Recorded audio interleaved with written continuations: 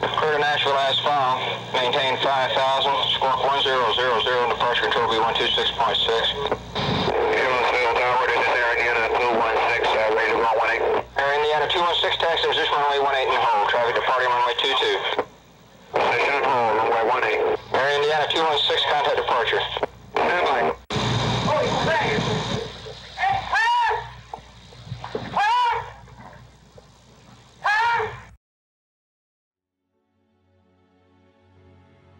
I was in the newsroom when I heard the first scanner traffic of some kind of incident going on at the airport. It was a Tuesday night. I'm covering high school basketball at the stadium. And as I'm walking in, I'm told, hey, did you hear about the plane crash out at the airport? I think it was about 20 after 7, a bulletin came on and said that there'd been a plane crash in Evansville. I get a phone call. Pat, I just heard that Evansville had a plane crash and the team may be on that. And I said, no, they left at 3 o'clock. So I said, it wasn't our team, I'm sure. I said, no, it's not us because we had left earlier. But then again, we thought, well, maybe the weather had delayed the flight. I called and I couldn't get any answers at first. I don't even remember who I talked to or where all I called. But I said, I have to know. I've got to know. And I told them who I was. And then I decided I'd call Bob Hudson's wife and ask if they got away okay. And I called her and she said, oh, honey, she said they didn't get away till just a little bit ago. And right then I knew.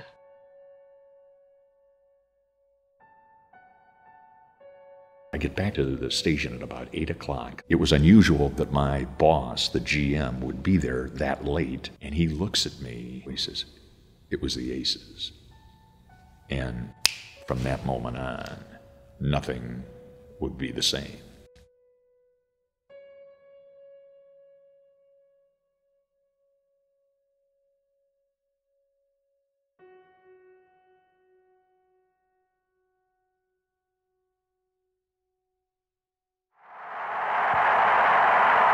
Krieger will throw the ball in. And here are the Aces on the attack. He's around his man. Hands it to Humes. He's up with it. He's good. Humes goes around. He's up with a one-handed shot. 8 feet. He's good. Blown in the pivot. Turns, jumps, shoots. He's good. This is the greatest game in the nation, ladies and gentlemen. Here is Watkins up with a one-handed shot. Free throw line. Good. Jerry is all set. 1-1. The ball is in the air. He is good with it. There it is. 1 second. Aces. National champions. National champions. Undefeated. Aces. Aces. The Aces. For the 3 decades leading up to 1977, the University of Evansville rose to national prominence as a powerhouse in the NCAA's college division, winning 5 national championships that included an undefeated run through the 1965 season. Led by Coach Arad McCutcheon, who went on to become the first college division coach in the Naismith Basketball Hall of Fame, the Purple Aces won more than 500 games, launched the careers of NBA stars like Don Boozy and Hall of Famer Jerry Sloan, and captured the hearts of fans across southwestern Indiana. I think Aces basketball is the University of Evansville's identity. So many people still know us today for the sleeves, and they know Jerry Sloan played there. The remarkable success when he was playing in the college division, the 5 national championships, the coverage by Sports Illustrated where Frank DeFord says you have to go down and see what's going on down there in Evansville. I connect my childhood and growing up in Evansville with Evansville College and Arad McCutcheon and the orange uniforms. I was going to games since before I could remember. I'm told that I was present for all 5 Division II championships. I don't remember the first 2 because I was 2 and 3 years old, but I was there and they had pictures. It was the social event. You had to be at an Aces basketball game, if not to watch it, to be seen. We were in the top 10 in the nation, not in college division, in the nation attendance. The basketball program was an extension of the community. This was our basketball team. That's one of many reasons, but I think the reason why when the terrible accident happened, it just blew such a hole into the entire community.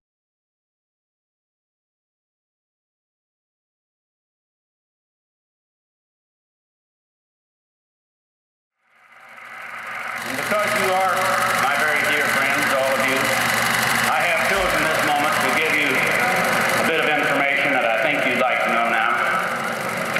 I will work for the University of Evansville next year, but I will not work as basketball coach. After more than 30 years coaching the Aces, Arad McCutcheon announced his retirement as head basketball coach in January of 1977.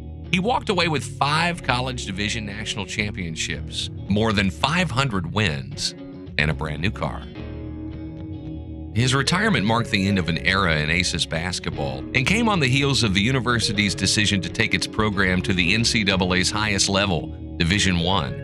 It was a controversial move for a school that boasted fewer than 2,500 students, located in a city of barely 130,000 people, all of whom were used to winning big on the hardwood. We were going from being a big fish in a smaller pond, to being a pretty small fish, a really small fish in the biggest pond of all. There were a lot of pessimistic people not being sure of how this move to Division I was going to be, especially without A-Rad McCutcheon being at the helm to make this transition. And then, of course, the announcement. Jerry Sloan. In case you joined us late, it is official. Jerry Sloan will become the new head basketball coach at the University of Evansville. It was a big day, big moment. I mean, having Jerry Sloan as our coach, Jerry had just been an all-star pro player, as well as being a legend in Southern Illinois, Southern Indiana. It was an electric press conference. Sloan comes in and people were just, he's come back. That was a Thursday. Well, Sloan, after 3.5 days, goes into Dr. Wallace Graves, the president, and says, I've made a mistake. I'm going to withdraw. We never really got an explanation of why that was. Well, you can talk to him about why he made a decision. I don't think he's ever really just come out and gave the public why he made the decision that he did. No, I haven't. I don't think that's fair to the Evansville people. Life goes on. That's the only thing I can say. Life goes on, and I made mistakes. I made a lot of mistakes in coaching, made bad decisions, and that's part of it.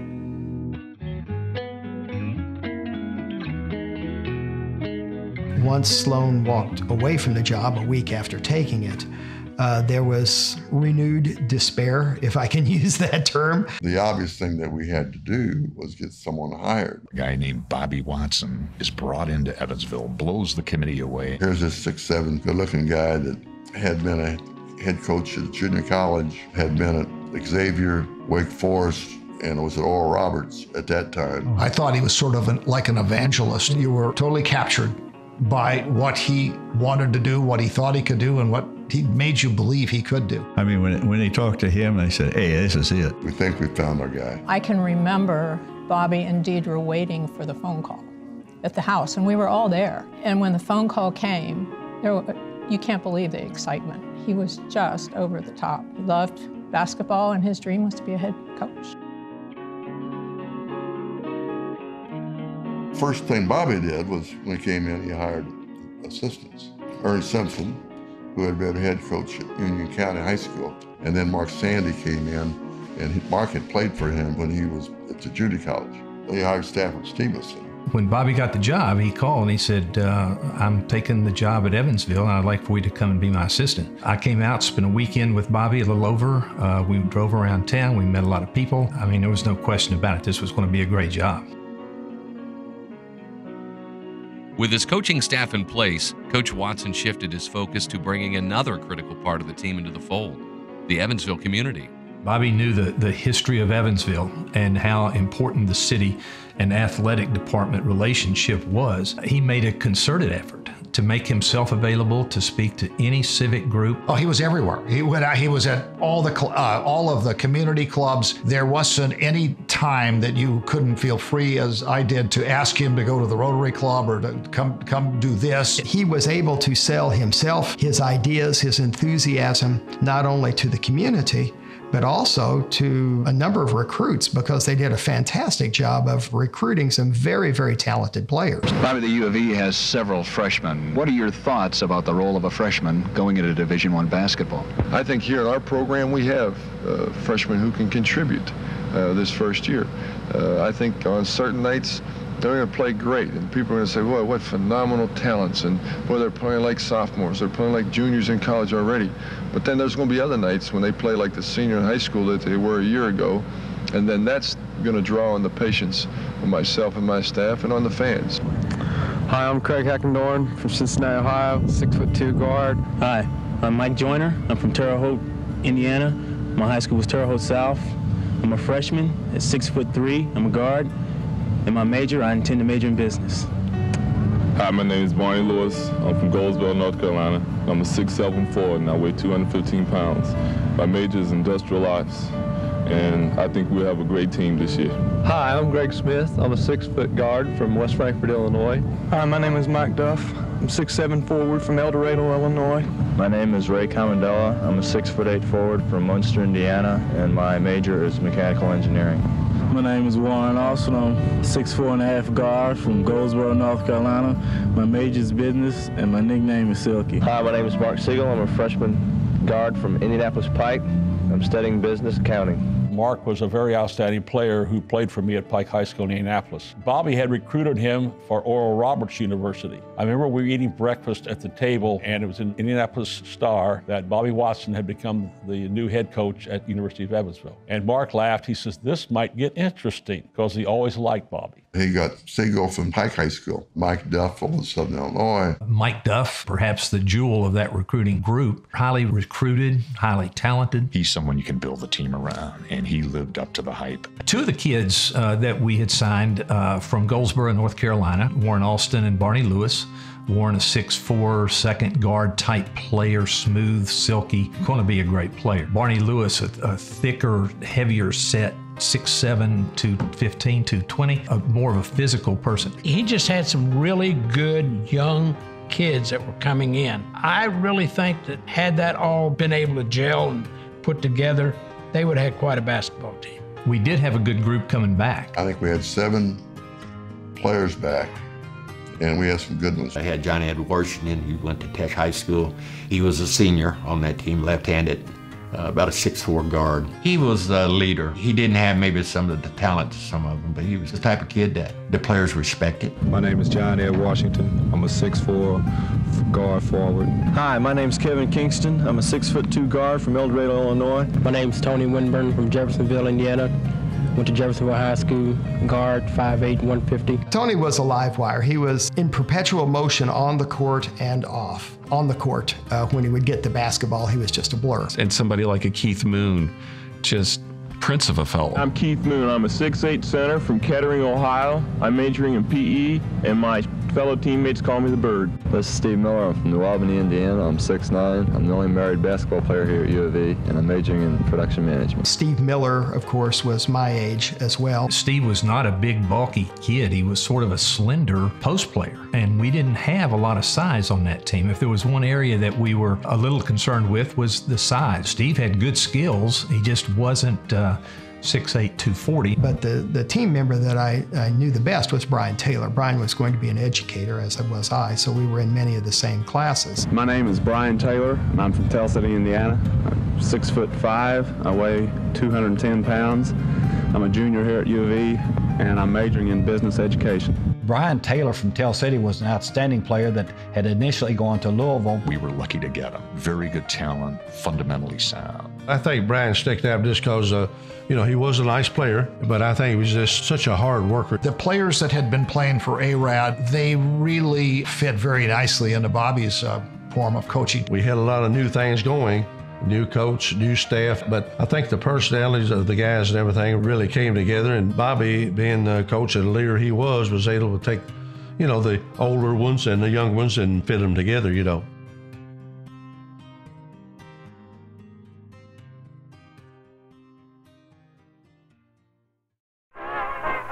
And it's the first issue of the Scouting Report with Coach Bobby Watson and the University of Evansville Purple Aces. Coach Watson, I'm certain the fans are going to be quite eager to hear what you have to say on your first Scouting Report. Looking forward to a very tough test against the Western Kentucky Hilltoppers.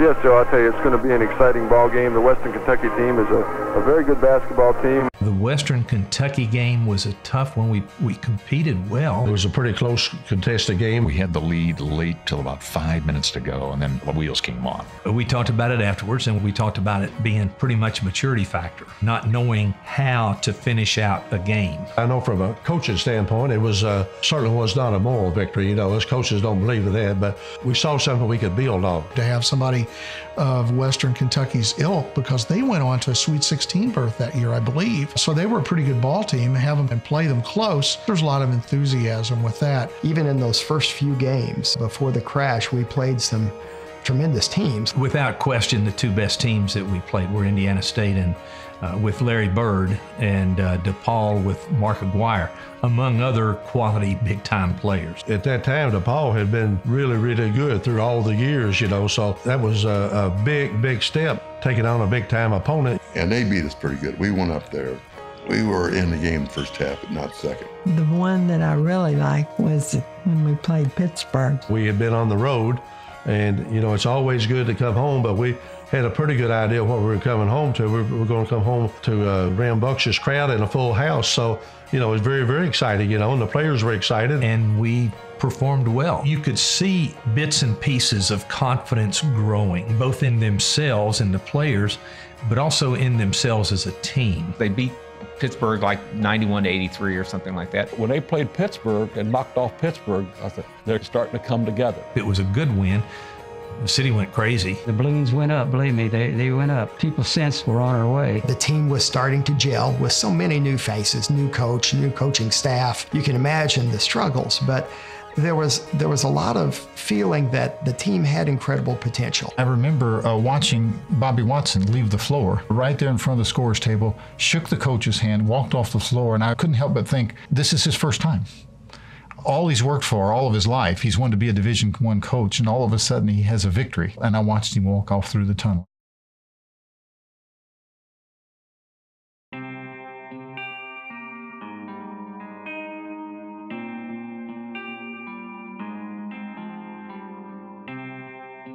We were going to leave on Tuesday to go down to Middle Tennessee, and we had practiced, I guess it was Monday late, and we didn't have good practice. Finally, Bobby had had enough. Blew the whistle. He said, stop. He said, get off the floor, go. You'll have your itineraries this afternoon for tomorrow's trip. So basically, he threw him out of practice. He was a great actor also. Bobby probably already had everything accomplished he wanted to accomplish, but he wanted to make sure he kept their attention also, you know. So they left. And we stood around and we talked. Bobby had told myself and the other two assistants early in the practice season, he said, I want you at the first 4 games. I also want you to be on the road recruiting anytime that it's worthwhile that you can do it. Bobby said, hey, since we're recruiting Jeff Jones, why don't you go to Owensboro to the Sports Center and watch them play and then drive down to Murfreesboro the next day and be there for the game. I had left that morning from Evansville and had flown to Florida on a combination recruiting and scouting trip. I always made a couple of trips with the team. And so I said, hey, about my time to go. Sports Information Director, Greg Knipping, says, you go. And I said, I wish you'd have told me 30 minutes ago, but I said, I've scheduled a meeting tonight here, and I have to be here. My partner and I, we owned a furniture store on the west side of Evansville. Bobby Watson come in and said he wanted Maury and I to make the trip. My daughter was playing basketball up at North Gibson, and I wanted to go up there and watch. She was a senior in high school. I said no. My partner in the store was killed in the plane crash. I remember him leaving that morning. I remember me standing at the door and him walking down the sidewalk. He just decorated an outside tree with Christmas lights. I was in kindergarten. I remember breakfast that morning. I remember wanting to go to the game. I remember him saying he was flying, and I thought that was cool. Flying number 1, going to watch the Aces, number 2 was cool. My roommate thought I was getting on that airplane. We were a broadcast team of 3. Marv Bates, of course, was our voice. Mark and I did color commentary. I was listed on the manifest and had the worst flu I've ever had. Marv came by in the morning and basically, hey, if you can make it, meant fine. If not, fine. I was only broadcasting the home games because as a female, if I traveled, we'd have another room. On December 13th, I got a call from Mark, and he said, Laura, I just am so sick. I just can't go. And I said, well, Mark, I'll go. So I went over to talk to Thornton Patberg and said, listen, Mark's sick. Marv needs a color person. I can be that person. Patberg said, well, Laura, I think it's a little too late for that. That day, I had flown in and out of Tri-State Aero on a trip to an orthopedic manufacturer. And on our way back into town, it was a stormy, bad night. And we came through the lobby as some of the Aces were coming into the lobby to take their flight out. And so we crossed paths and, we said, well, good luck. The plane was late because of weather. They couldn't get out of Indianapolis. They came down, landed at 7:10, They got 24 people on board with luggage in 7 minutes or so, and then they try to start taking off. A friend of mine, Patrick Alvey, we were watching planes take off and we saw the U of E plane. It was odd because as it took off, rather than a smooth flight, it kind of did a little hop, and he made a comment about that. And then rather than just continue on out this way, we saw it immediately start banking around to the left side. I remember hearing the sound of an airplane going over my head, and it was so low that I recalled glancing over at the clock and thinking to myself, I should remember the time. My family and I were having dinner. Initially we heard a noise and then saw the plane hit the ground when the flames came up. A flash fire where the whole sky it was just awful. My wife called 911. I ran back through the woods, not really sure where it was, but knew it was between the woods and the airport. I said, we need to get over there. I was an ex-Vietnam medic, and they decided that I could probably help. We could see something burning in the distance. Went down a little ravine and saw one other person walking around. I was very cautious initially, then very slowly walked up to the crash to find that the fuselage was broken into 2 pieces. It was located just west of the railroad tracks on a plateau. The railroad tracks were depressed in that area, probably 10, 15 feet. I noticed initially that there were bodies scattered around the airplane. My initial thought was that we were dealing with a group of backpackers because they had things on their backs. I saw some things that actually appeared to be grave markers. I thought, could it have landed in a graveyard? Well, as I got closer, I realized it was seats. They're airline seats. Many of them were still strapped into their seats. Once I realized, what was going on, I tried to see if I could help anyone. Found one person who was still alive, barely. Put my coat on him. Altogether, there were 4 individuals that we eventually located that were still breathing at that point. We were able to keep airways on these 4 individuals for probably 30 minutes. What seemed like probably an hour was probably 20, 25 minutes before rescue personnel got there. We got a call that there was a plane crash. I'm not sure where it came from, but nobody knew where it was. We got a call that the mass casualty plan was being initiated at Welborn. Even though I wasn't officially on call that night, I of course responded to that, and the teams started gathering at the hospital in anticipation. We sent the car out to check in the area. Mike Ford and I were partners. We worked in the north side of Evansville. We were riding around. Quite frankly, at first when we got the call itself, we had no idea what it was. And we asked for clarification, then we finally realized that it was an airplane crash. We didn't know what kind of plane went down, just that there was a plane crash. So as we're going, I'm expecting to see some sign of a wreck site from fire or something. I'm driving these roads and I just specifically remember a lady coming out and telling us that it was down over the hill. We started walking down like a little trail to the south, and then we could see fires. One of the officers called in and he said he found some little patches of fire. So then he told us what the area was, and then so we were able to tell the emergency fire department and the rescue people. I came up behind one of the Evansville City Fire Department pumpers, and they seemed to be going somewhere on purpose. And I thought, well, I'll just go with them. Reporter Larry Smith is at the scene now to give us the details on what happened. Larry? David, it was a truly sad scene and a disastrous scene. Once we got to the other side of the ravine is where we could start seeing the debris and the bodies of the victims. I just started uphill and I caught myself because there was a body laying at my feet. And I hollered at one of the firemen and he came back and checked, and there was nothing they could do for this young man.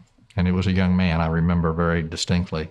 Took a couple of more steps and almost tripped over a basketball bag, and it had the UE logo on it. And that stopped my heart. I mean, it just stopped because I knew, or at least I thought I knew, what we had.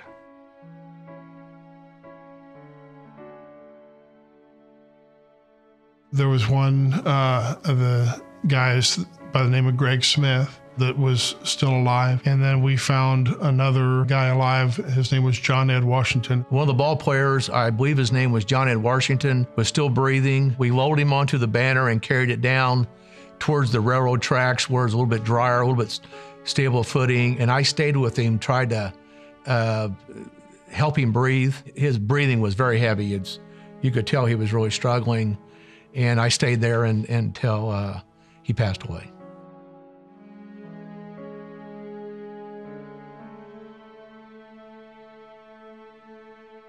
Once the stretcher was on the scene, then we loaded Greg Smith onto the stretcher. Took about 6 of us to get him down to the railroad tracks, up from the railroad tracks, and then through the woods. Once we were past the railroad tracks, it was fairly easy to get him out to where the waiting ambulance was.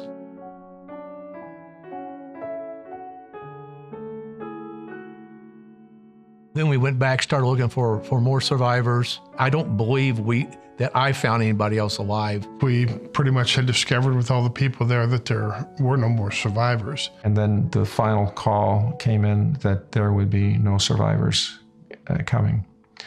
So here we had an emergency room, a waiting room, and a hallway full of people ready to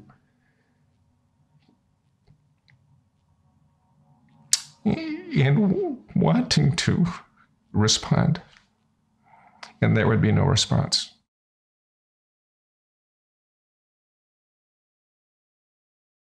Michael, we were talking earlier about the plane crash, and I know in this segment you're going to talk to somebody who was supposed to be on the plane, but fortunately didn't make the trip. That's right, David. With me is Lawrence Miller of Miller Black Company, and Lawrence, needless to say, you're grateful, but boy, just an unbelievable night. How did it come about that you missed this fateful crash? Mike was over yesterday to practice. I was talking to the boys. The kids from North Carolina were interested. They were excited. They were going home for Christmas, and I asked the coach, could I make the trip? He said, be glad to have you. I have a seat open. So Bob Hudson called me today about 10:30 this morning. I said, well, Bob, I can't really go today. I'll be really glad to go tomorrow, but I had something I had to do today. Then I go out and play tennis to Racket Club, and I hear this thing. I can't believe it. I can't believe it. Lawrence, we have received word somewhat encouraging. We have a confirmation of the fact that at least the school radio station is confirming that Mark Moulton of WVEC was not on the flight. Also, the assistant coaches for certain, Ernie Simpson was not on the flight. Ernie was over scouting the Apollo Owensboro game this evening. He is en route back to Evansville. We were sitting in the sports center in Owensboro. People that I had known over motioned me to come down the bleachers. And they said, we want you to watch this news on TV. Whenever I got word of this, I said I need to go over. And I went to the gymnasium, and Jim Byers was playing intramural basketball. We were playing pickup ball in the gym that night, and Coach Byers was playing with us. And suddenly someone sprinted on the floor, I don't know who it was, right in the middle of the game. Went up to the coach and spoke into his ear, and he ran off. That evening, I was expected to attend a recital on the U of E campus. It was the Philharmonic String Quartet. Dr. Graves and Barbara Graves, the president and his wife, were sitting right behind me in Wheeler Concert Hall. During the first half, Thornton Patberg came in and whispered something to Dr. Graves, and he hurriedly got up and walked out in the middle of a performance, which he never did. Thornton Patberg, who was vice president for student affairs, came up and asked me to come outside and told me that there was a rumor that the plane carrying our team to Tennessee had crashed, and we weren't sure that was true yet. Roger, do you have any idea when we might be getting some official accounts of perhaps who the victims are? We know that there was one survivor, and of course we're all waiting for that one, but do you know when they might start releasing some names? Mac was called to leave because he said there was one boy still alive. They thought it was Smith, and of course he died before Mac even got there. They established a temporary morgue in the auditorium, the Civic Auditorium downtown. Earl Cox had set up for us to have the community center. It was kind of a central downtown location. It was near the railroad tracks, and it was a Vanderburgh County property. As the crowds grew, talked about maybe trying to get use the railroad tracks somehow to to get people out. It was the easiest way to remove all the remains that we could that night from the scene. We got a hold of L&N, and they sent an engine out there immediately. I can close my eyes and I can hear that rail car squeaking down those tracks. That'll never leave me.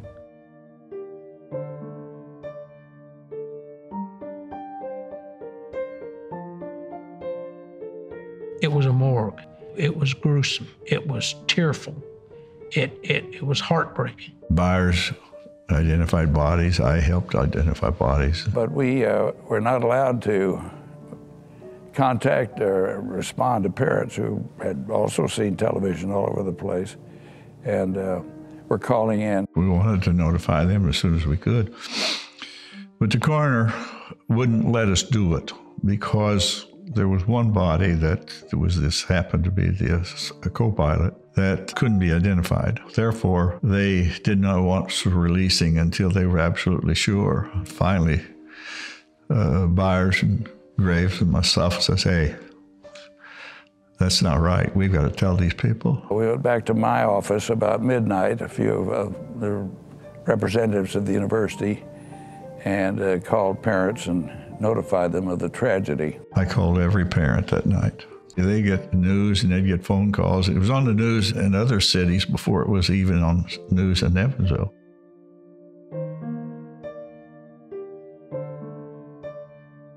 Keith called us. He didn't like to fly. He was afraid of flying. It was a DC-3. It was a real slow plane. And I wanted to settle him down. I said, it's a slow plane, Keith.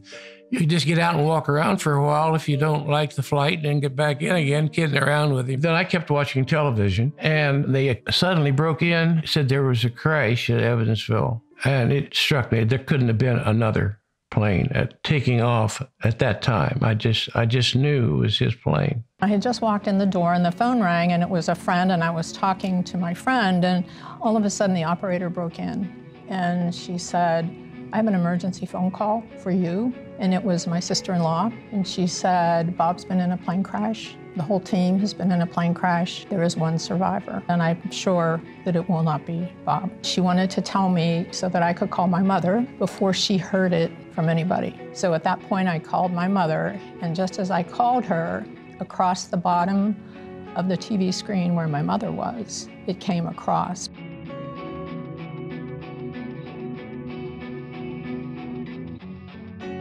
The kids, I tried to get them onto bed and there was a knock at the door and a bunch of his police buddies were there. And they said, we've been down at the morgue and we've identified him. And I said, I appreciate that, but I'm going to. Because I thought I needed to accept it that night that I could face the next day. I needed to know for sure. And then it seemed like all of a sudden we were getting the families. That was just one of the most sobering scenes you could imagine. It was just completely quiet here. And it was just because of what had happened, and I think the respect and the sadness that just kind of draped over this place. I was there for a while, and I went over to the campus. I just kind of walked around, and part of what I picked up right away was just this eerie sense of quiet. It was very quiet. There were a lot of people out and about, but I think the biggest thing for me was the silence. I was a freshman at University of Evansville. I was working on the crew of A Christmas Carol. During the performance, there was a few people saying, at intermission, the stage manager wants to talk to everybody. And she said that a plane crash had happened. They didn't know all the details, but they thought that there were no survivors. And it was the University of Evansville basketball team was on there. The lead in the show at the time was Daryl Troutman, who had friends on that plane. And people had to go back out and sing Christmas carols and, act jovial. And then Daryl had a scene where he had to talk to his son, which is Tiny Tim, at a grave. And I think all of us were kind of holding our breath to see how he was going to get through it, and I don't believe he made it all the way through it.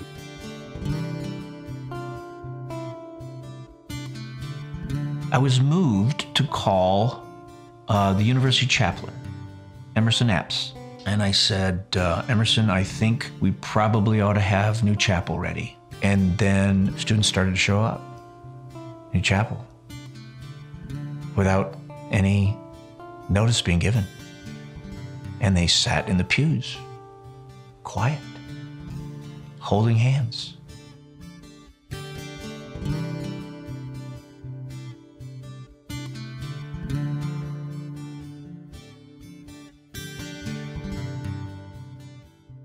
Again, repeating, if you're joining us late, the tragic news, the top story of the hour, of course, the plane taking the University of Evansville basketball team, 31 passengers, en route down to Nashville tonight, where tomorrow night they were going to be playing the University of Middle Tennessee at Murfreesboro. The plane crashed east of the airport.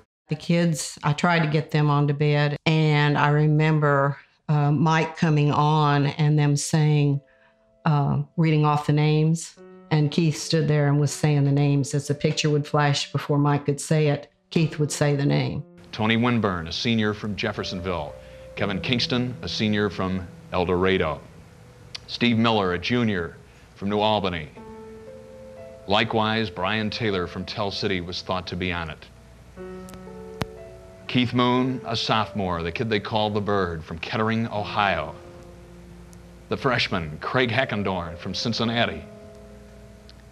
Mike Joyner of Terre Haute. This is Barney Lewis of Goldsboro, North Carolina. Mark Siegel, a freshman. Likewise, Greg Smith. Mark, of course, was from Indianapolis. Greg from West Frankfort, Illinois. Mike Duff from El Dorado, Illinois. I talked to this young man's father about 15 minutes ago, Ray Commendoa from Munster. Warren Alston, Silky, kid from Goldsboro, North Carolina. And of course, our main man, head coach Bobby Watson.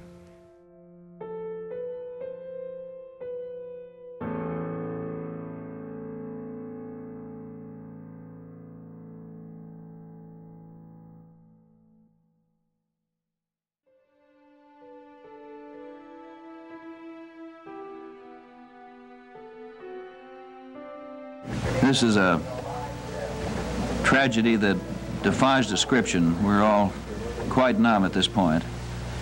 But we know that the victims of this crash were all fine people, a great bunch of student basketball players and the coaches and their friends, and the university will suffer their loss for the rest of its life. I do not remember going home. I don't remember sleeping. I just remember getting up the next morning and my door looked out at the campus. It never again looked the same to me. One of the things I remember was how lonely the university administration building looked and the flag up there flying at half staff. People were not going into their offices. It was sort of a numb walking around, trying to sort of piece it together. And there was a memorial service at New Chapel, and I remember it just being jam-packed full of people.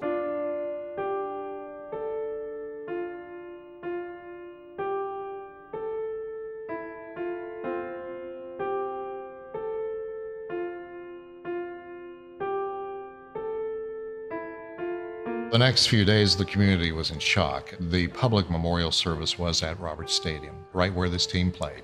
And Roberts Stadium was again packed. Large crowd, absolute silence. You could hear absolutely a pin drop. It was solemn, sad. And I remember the speech of President Graves. Out of the agony of this hour, we shall rise. Out of the ashes of a desiccated dream, we shall build a new basketball team, stronger, more valiant than ever before. That was the mission of our fallen brothers. Their dream will be fulfilled. Their supreme sacrifice will be vindicated. We paid for all the funerals, whatever they were. My wife and I and other officials attended all those funerals in about 3 or 4 days. I tried to get to as many of them as I could. Ultimately ended up in Pittsburgh for Bobby's funeral. Flew to Cincinnati for Craig Heckendorn's, and I flew back to North Carolina for Warren and Barney's funeral services there. Stevenson returned to Evansville on Sunday night, 5 days after the plane crash, and the same day Evansville had publicly mourned their aces at Roberts Stadium. And then, tragedy struck again. This time finding the one team member who hadn't been on the plane to Murfreesboro, freshman statistician David Furr. David from Southern Illinois, we liked some things that he could do. Didn't feel like he was quite ready to play at that level. And so Bobby said, we'll give you a spot on the team. We'll let you keep stats for us. You'll be part of the program. He had possibilities. He wasn't going to play a whole lot that year, but he had possibilities. David sprained his ankle badly. One of those sprains that they always say had been better off if it had been broken. So he wasn't able to travel with us. And we were going to take him because it was a flight that we had seats for. And his brother was, I think, 2 years after. Then they got killed in a car wreck 2 weeks after the tragedy. You know, I guess about the only explanation we seemed like at that time we came up with was, you know, God wanted a truly first-class Division I team in heaven, and he needed the whole team.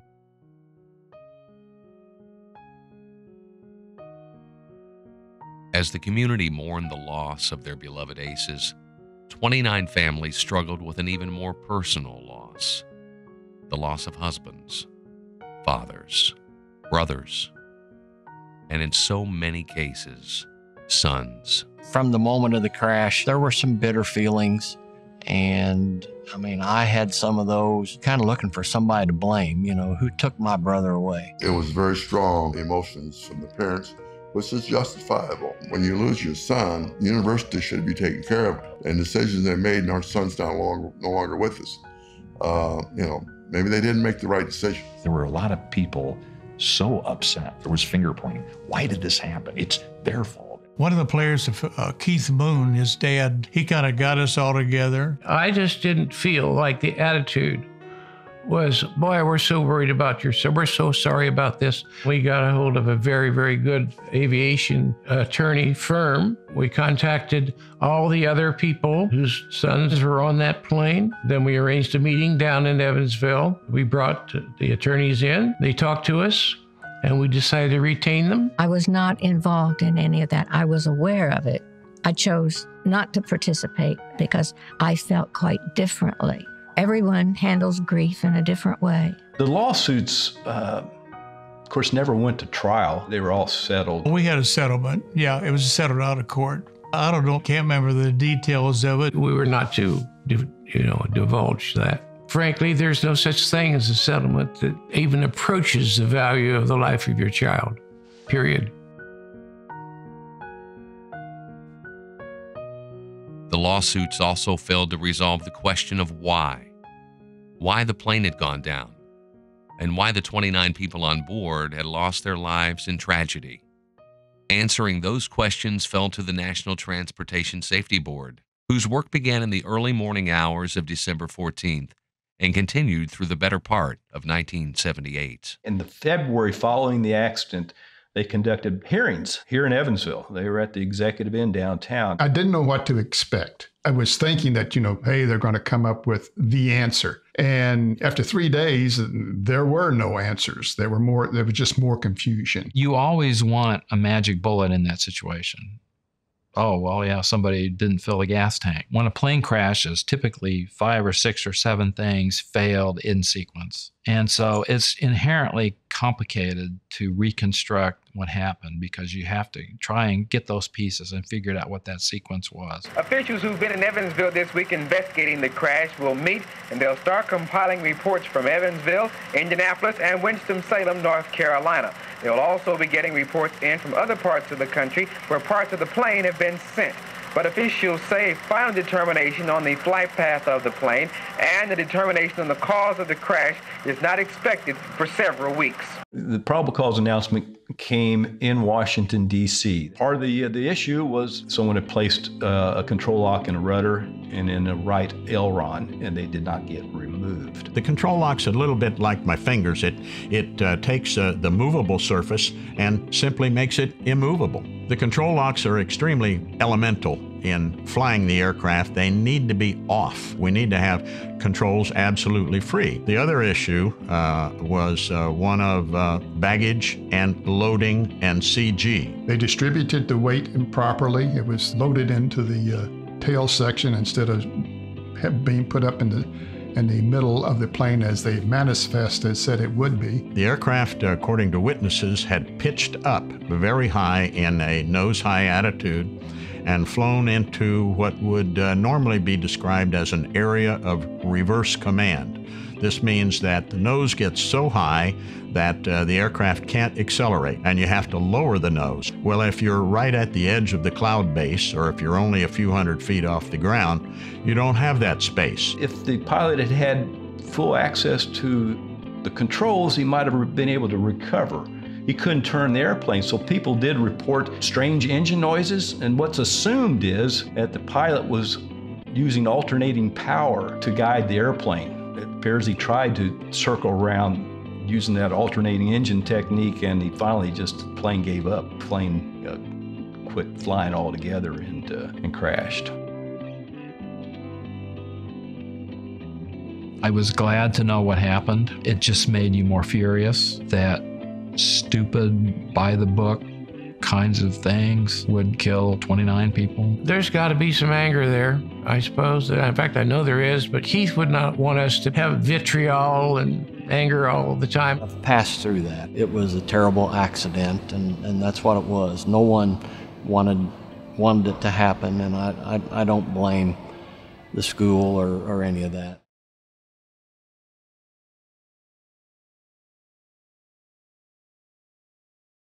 The obvious thing is that we'll be canceling the games, immediate games that we have, and we'll have to sit down and assess our situation as far as what we'll do from the first of the year on.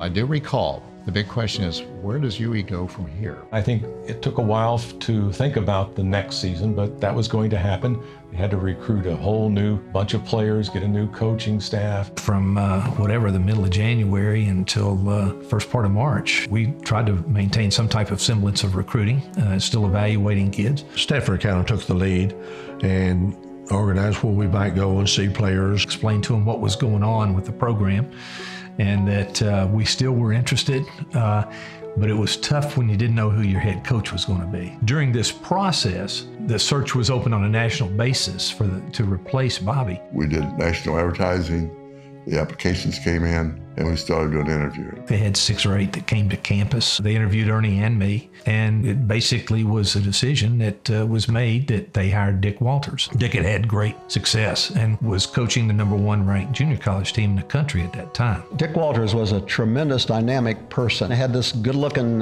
tan and just a very, very outgoing person. He had carried with him an energy. It was almost like you could, in his seat, he'd be sitting there and he would just he couldn't sit still. He had an energy and a feeling about what he wanted to do there, why he was the right guy, great at selling himself. I really went after that job, and I saw it as an opportunity to help people recover, help the university recover, and I saw it as a great challenge because I knew you're literally starting from scratch. It's one thing to build a new Division I team. It's another thing to build a Division I team after the first one you had has been so tragically killed. He was charged with moving us into Division I without sorrowing the team that almost was. How do you do that? I think he had a really difficult job. Everything you say in public, everything you say about a game, everything you say to a recruit, everything you say to the media, you've got to be extra careful that, even inadvertently, you don't say something that could be read as callous. I remember I said something that I would have to this day loved to have back. And I said, I hope out of this terrible tragedy we can find something positive to build on. And one of the parents called me, wanted to know how in the world I could hope we'd find something positive out of what had happened. And so one of my jobs is to make sure I did my very best to say the right things that were appropriate, but still move forward and make people believe that we were going to do something special. And we did. He basically got the job the first part of March, and he sat down with Ernie and Mark and myself, and And we talked, and he offered us positions on his staff. But Ernie went back to high school coaching. Mark went to Wake Forest, and then I stayed with Dick for 3 more years. As soon as he agreed to stay on, Stevenson found himself back on the recruiting trail, a job that would consume Walter's entire staff for several months. Before the plane crash, we were looking to recruit big players. We needed size in our front line. When we started recruiting to replace the team, we needed everything. So we just recruited talent. I really, my first couple years, didn't worry about whether this guy was a point guard or this guy was a power forward. We just wanted quality athletes that could do the academic work, represent the university and the city, and win basketball games. NCAA gave us a dispensation that allowed us to accept transfers from a Division I school to us without sitting out. Normally, you have to sit out 1 year. So we recruited a mixture of 4-year college transfers. We had good kids that transferred in from Iowa. There were 3 of us actually that came from Iowa, Jimmy Hallstrom, Larry Olsthorn, and myself. There was another transfer that came from Kansas, Scott Anderson, and then a 5th transfer from Arkansas, Mike Watley. Dick had brought a couple of his DuPage players with him, so we had junior college kids come in. Darnell McGee, Randy Okrasik, and Steve Long were, I think, the 3 JC guys, and then the rest of the team was freshmen. I was one of several freshmen. Theron Bullock, Brad Leaf, Eric Harris, and myself were the first 4 freshmen that went through the whole 4-year process and graduated. We were really young. We had no seniors. We probably had 6 juniors, and then the rest were freshmen and sophomores. As we came back into competitive mode, as we had gone through a lot of the same things that we went through the year before, new team, new players, new coaching staff, putting things together was similar in a lot of ways. The early practice things that we did were very much oriented toward team kinds of things. The offense we were going to run, the different defenses we were going to run. They knew what they were stepping into when they came there. And I don't think for 1 minute they thought it was going to be easy, but the togetherness and the camaraderie and the friendship, that's why we got good. UEV-FM, your connection for Aces Sports brings you University of Evansville basketball on 91.5 FM. This is Mark Moulton with Laura Gotchling. Tonight, a big matchup.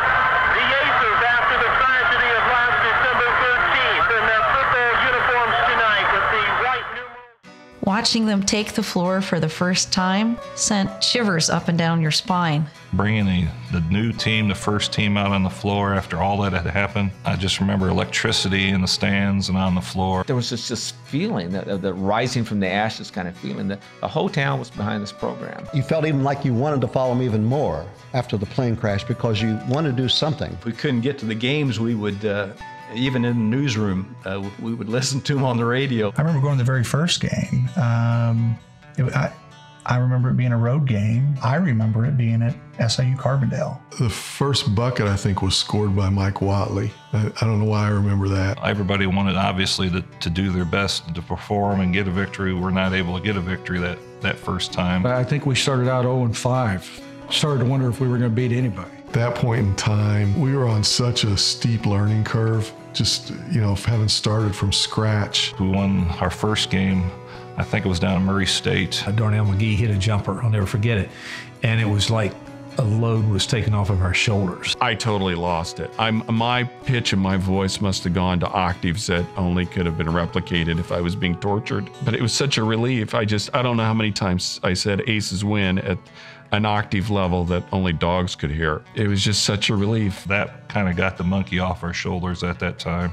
We could relax a little bit more. And they seemed to come easier after that. We ended up that first season 13-16. I think all things considered, it went really well. We ended up a pretty successful season. It wasn't 500, but given where we started, I think we achieved some things. Even if we didn't win a game, I think that season was a success. Even to this day, I'm not a big basketball fan, but what I loved at the time was not so much people dribbling back and forth on the court. What I loved were the people in the stands.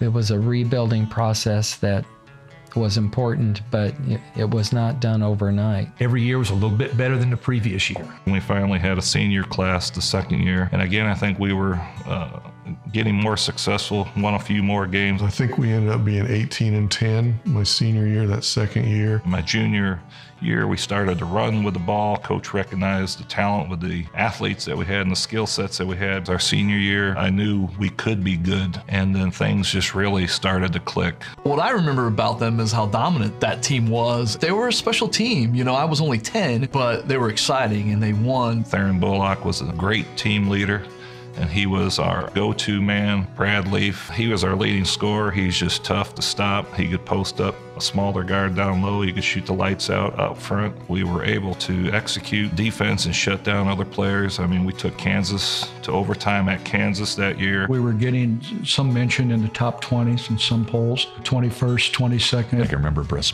Musburger saying on CBS, there's a wonderful story developing in Evansville, Indiana. The Aces are coming back. And then running through the Midwestern Cities Conference, run through the postseason tournament. We were in the conference with Butler, Detroit, Xavier, Oral Roberts, Oklahoma City. Coming down the stretch, I believe the championship game was against Loyola. We weren't going to get into the NCAA tournament. 23-6 with our schedule, we were not going to get in. But we had to win that game, and we knew that. And with about 3-4 minutes to go, we were up by enough points. It just started to hit home then that we knew this was starting to happen. I remember, looking up at the clock with a few seconds left, and it just hit me that we actually got in the NCAA tournament. To see that basketball team go to that NCAA tournament for the first time was, of course, delightful. Evansville, I think, was waiting for that moment. Everybody's now talking about the Aces playing basketball in a tournament. I mean, it was common conversation. It was in boardrooms, it was in bathrooms, it was in any room you want to be in. People were excited. The university and the fans would never forget what happened, but they had to move on. And that team helped us move on. I remember coming back on the plane. We were in Tulsa, flew back through Atlanta, and landed at Evansville. And I never will forget, we had thousands to greet us. The city basically turned out at the airport. I remember it very well. We were getting off the plane, and before the doors opened, the pilot got on the PA system and says, "You got up to 5,000 people waiting for you to step off this plane. Congratulations and good luck."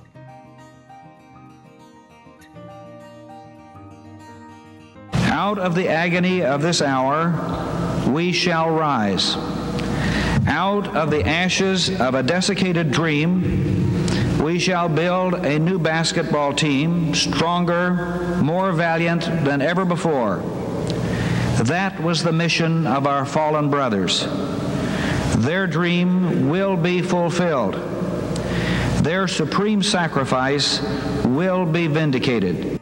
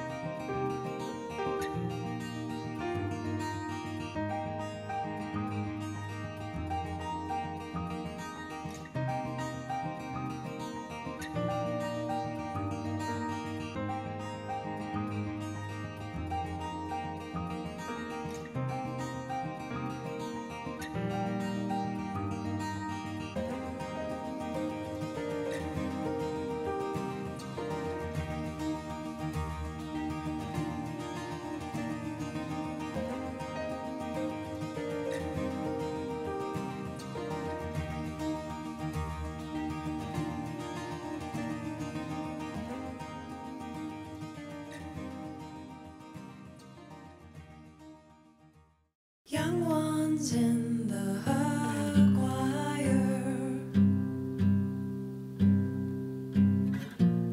with hearts older than their years,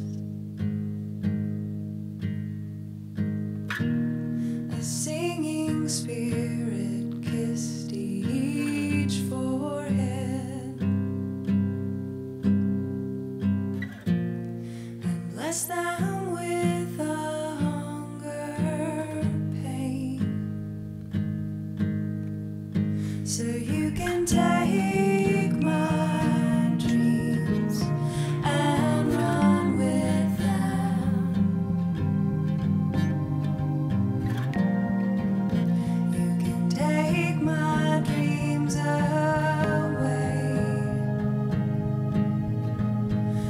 'Cause if you tell